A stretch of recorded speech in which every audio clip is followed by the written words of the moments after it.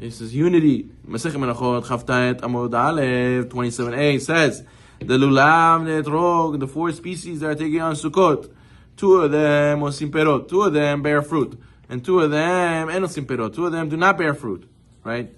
We say that the lulav comes from a date tree. Etrog comes from a citron tree. Those bear fruit. Hadasim haravot are twigs from non-fruit bearing trees. And still, the Torah tells us put them together. We know the sages tell us that they represent different types of people. As the etrog gives a taste and has a smell, representing those who have Torah and mitzvot, masim tovim. Then the lulav doesn't have any taste or smell, right? I'm sorry, has a taste, or has either a smell or no taste, or no taste but a taste but no smell. Represents people who have only Torah or only mitzvot, or mitzvot and no Torah. And you have the aravot who have no taste, no smell, or people who don't have anything whatsoever. Still, the job is to put them all together and to have achdut nonetheless. And you cannot fulfill the mitzvah if you do not have all four of them together. Just like you do not fulfill the mitzvah when all Am Yisrael is not together. There's no such thing as exclusive. You leave some people out. The Torah was only given to this group of Jews. No, there's no such thing. You have to include everybody, and it's not a real mitzvah unless they're all tied together in one bundle. And it's not like, okay, fine, you can sit next to me. No, we're one bundle. We accept everybody. Just like him, I accept him just as much as him. I mean, the sages tell us that when the temple times, when it comes to the Mashiach's times, all the Jews are going to do Aliyah Regel, right? We're all going to go to the Beit Mikdash. The question is, how are we going to fit? How are we all going to fit there? So someone told me that it's going to be miraculous. Obviously, the land of Israel is going to expand, but the measurements of the temple are finite. They're already explicitly listed in the Navi. So how are we all going to fit? So he says, just like when a person needs to go to work, right? He sees the jam-packed subway.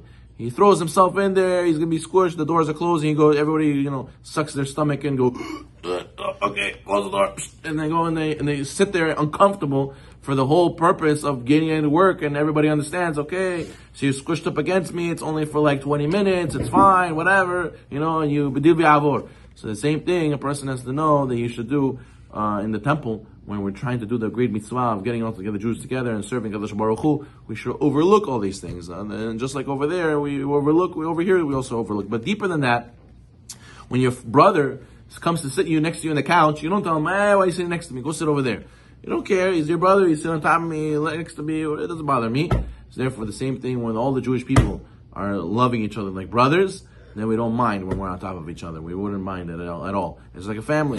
And someone told me even sharper. They said, when you bow, right? When you're going to bow and it's going to be very stuffy over there, right? The Gemara says it's miraculous how we all bow. Okay, we can stand and fit there, but how are we all going to bow? Is when you don't mind, when you bow, your face is going to be in the area of the person in front of you, behind him, and you don't mind, that's where we're all going to fit. But when you're meticulous about, give me my space, and who are you, and yeah, I deserve it, why you have to be so next to me, you're bothering me, then we're not going to fit. When we're going to fit, when we have achdut, then we all love each other and we can stand each other. V'chein Yisrael b'arsa, so too with Bnei Yisrael, when we seek Hashem's appeasement. The request is not granted until we're all bundled together. Therefore, the mitzvah is dependent on Ahavat Yisrael.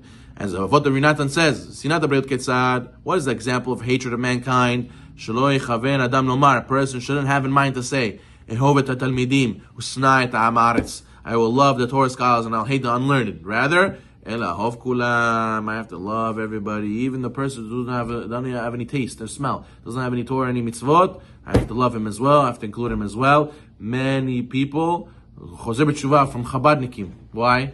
Because a lot of love. You are so far, and I still love you, and I still give you attention, I still give you free stuff, and I say, hey, did you do a mitzvah today? Hey, how you feeling today? Hey, you want to join us in this wonderful get-together? And they come. And what? And the guy says, nobody ever said how I'm doing. Nobody asked me if I did a mitzvah today. Nobody asked me if I want to have a good time and join a party. These people did. And that's why I'm Choser b'tshuva today. So therefore we see that a person has to do with a lot of love, and you bring the Jewish